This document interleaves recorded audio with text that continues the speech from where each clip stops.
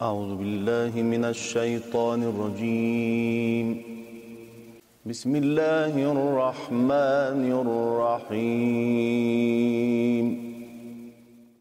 The signs that you see in the Holy Quran are based on the meaning that is intended. This means, based on the difference of tafsirs and opinions, these signs might change in their position a little bit, according to different schools of thought. If you see this meme symbol, you must stop here while reading, otherwise it will change the meaning of the sentence. Don't get confused with this meme. This meme means change the noon sound to a meme sound, as explained in our previous lessons.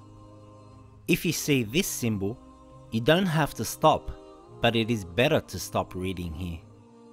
If you see this symbol, one can either stop here or continue reading. Both are fine. If you see this symbol, it means it is better to continue through reading, but you can stop there if you like. If you see this symbol, it means take a slight pause without taking another breath, and then continue reading. For example, it says, وَقِيلَ مَنْ رَاقٍ. I took a slight pause after the word man, and without taking another breath, then I continued reading. It is not pronounced وَقِيلَ مَرَّاقٍ with the yarmalun ru, as explained in previous lessons. Sometimes you see the sin on top of a slod. This is a different rule. You either read it as a sin or you read it as a slod.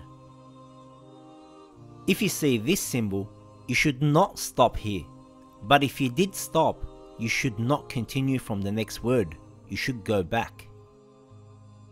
If you see this symbol, it means if you stop at one of these three dots, you cannot stop at the other.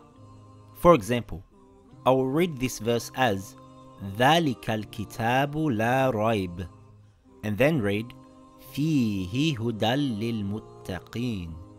Or I can read it as ذَلِكَ الْكِتَابُ لَا رَيْبَ فِيهِ, and then read هُدًى لِلْمُتَّقِينَ.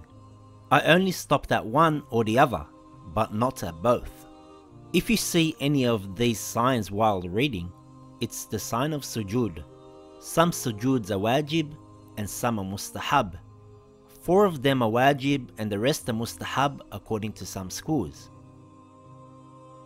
There are other signs in different translations, but these are the main ones. Sometimes there is a difference of opinion on where they are placed. Follow the rules of your translated Quran and seek advice from your teachers.